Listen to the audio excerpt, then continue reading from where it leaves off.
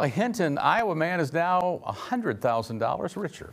Scott Kehoe won the first top prize in the Iowa Lottery's Beat the Heat scratch game. He purchased that winning ticket at a convenience store on Floyd Boulevard here in Sioux City. Scott claimed his prize on Thursday of last week at the lottery's headquarters in Clive. Now, Beat the Heat is a $10 scratch game which started sales back in June. It has 6 top prizes of $100,000. The odds of winning that much money is 1 in about 125,000. Congratulations to Scott. A lucky guy. No kidding.